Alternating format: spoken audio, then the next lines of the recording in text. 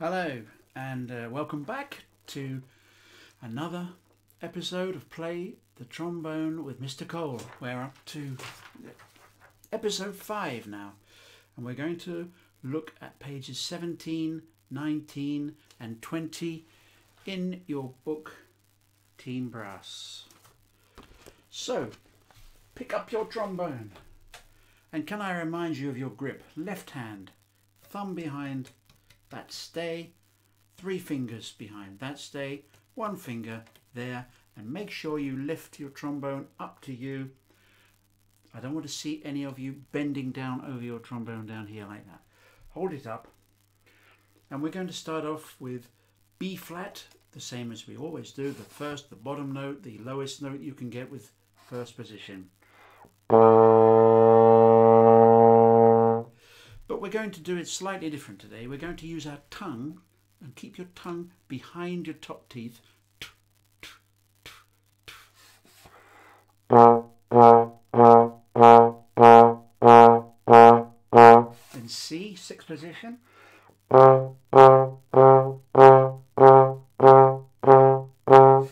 D, 4th position.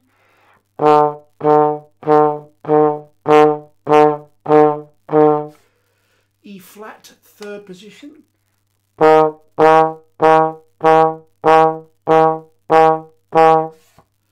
F, 1st position again, and make sure you tighten your lips a little bit, otherwise you'll go back to the first note, and we don't want that, do we?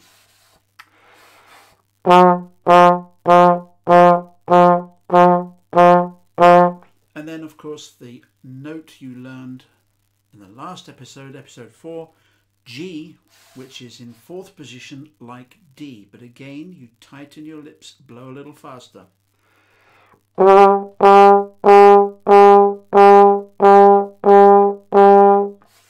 What you could do is you could pause the video now and just do that again on your own, but I'm going to press on. If you want to press on with me, don't pause, carry on playing. So we're going to look at page 17, and the piece we're going to look at is 2 lines up from the bottom of the page, and it's called Slow Round. If you don't know what the word round means, musically it means that one person starts, and then when that person gets to a point in the tune, the second person starts at the beginning and they move on, and then possibly a third person may join in, a bit like London's Burning or something like that. And of course we all know what the word slow means. So let's start and have a look at it. It's B flat to D. But if you look at those first 2 notes, the first one is filled in, so it's 1 count. The second note is hollow, so it's 2 counts. So we go 1, 1, 2, 1, and then the next 4 are all 1, so they're fairly straightforward. So this is how slow round should sound.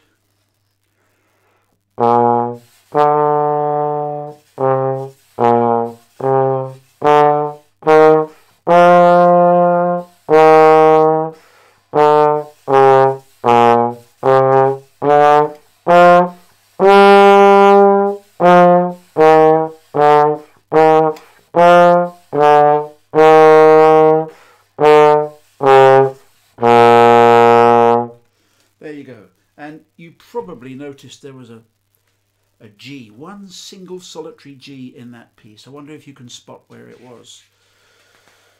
Well, I'll leave you to carry on looking, and I'll turn over the page, and I'm going to look at page 19. And on page 19 we have some very long notes, which we're not going to look at the moment, because they're the kind of notes you need to practice whilst you're looking at a comic or the television or something.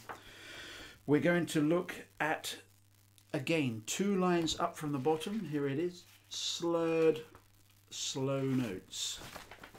Now, slurs are a little bit like weightlifting for your lips. Instead of pushing weights up and down with your arms, you're going to change notes up and down with your lips. It's easier to go down than it is to go up. So start by playing F, and then relax your lips and the note will drop to a B flat.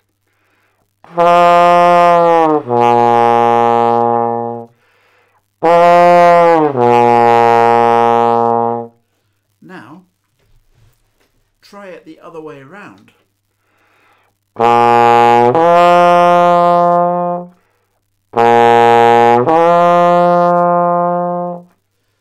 So this exercise is a really good exercise for what we call flexibility of your lips, making your lips flexible enough to change from the shape you need for a low note to the shape you need for a high note, all fairly quickly and effortlessly.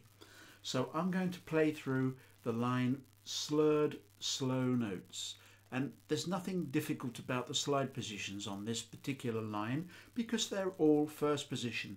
So you'll all have no excuse for getting the wrong position on this exercise.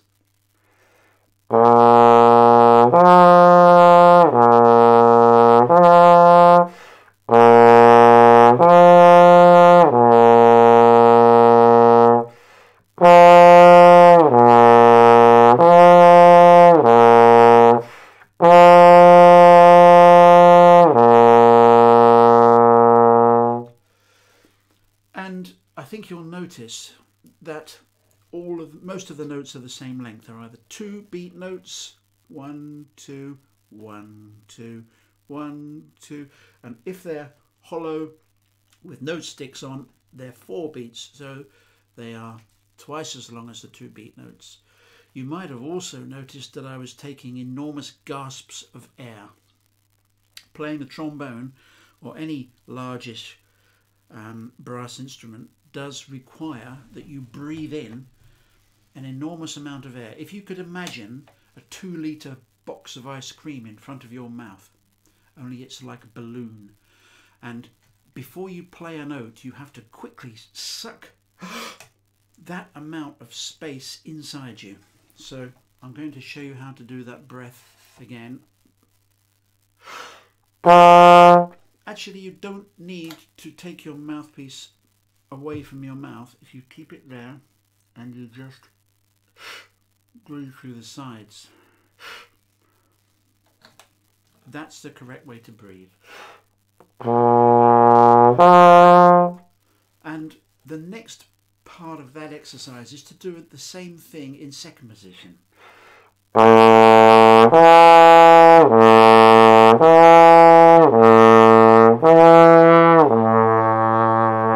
forgot to take a breath then and ran out.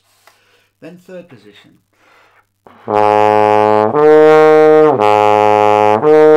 You could go all the way down to 7th position, which is a long way out, just before the very, very end.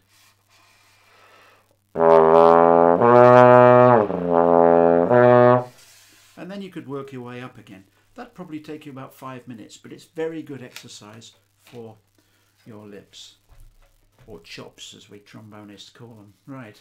I'm going to turn over now to page 20, because on page 20 there is something at the top called a regal fanfare. Now, a regal fanfare does sound slightly royal and grand. Now, if the Queen was going to come and visit your school in a couple of weeks' time, she would need some kind of a announcement that she was arriving. And traditionally, royalty has had the state trumpeters or any other trumpeters that happen to be handy to announce their arrival, and they play something which is an announcement, musical announcement. It's called a fanfare. So this is something that the trumpets could join in with. They have their own part, and the trombones have a separate part, which is on the top line of page 20. This is how it goes, and I'm going to play it straight through, and then I'm going to explain it.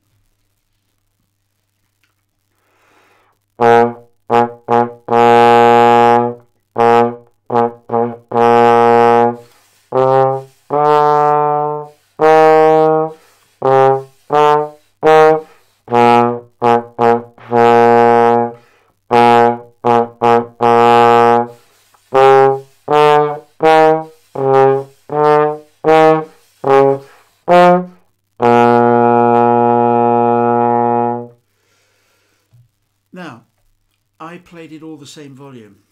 If you were being critical, and I hope you are, you would notice that I'm supposed to have been quiet in the third bar. But I was concentrating at the moment on just playing you the right notes and the right rhythms. If you look very carefully, you will see that it's slow, quick, quick, 1, 2. Slow, quick, quick, 1, 2. 1, 1, 2.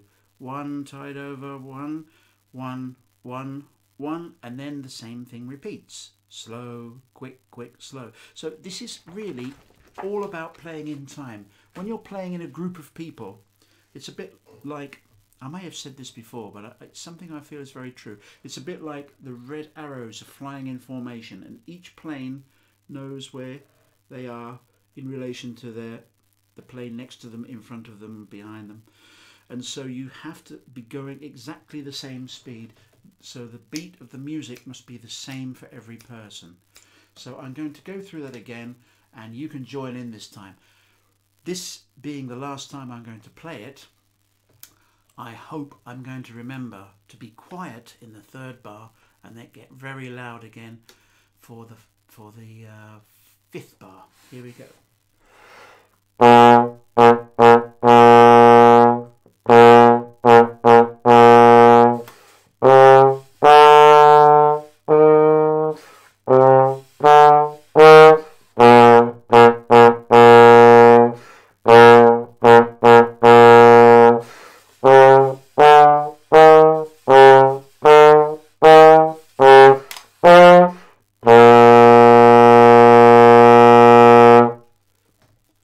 Now, hopefully, if the trumpet players learn their part, and all of you learn your trombone part, as soon as we get back to school after this pesky virus has disappeared forever, then we'll be able to possibly practice it in assembly when the head teacher comes in.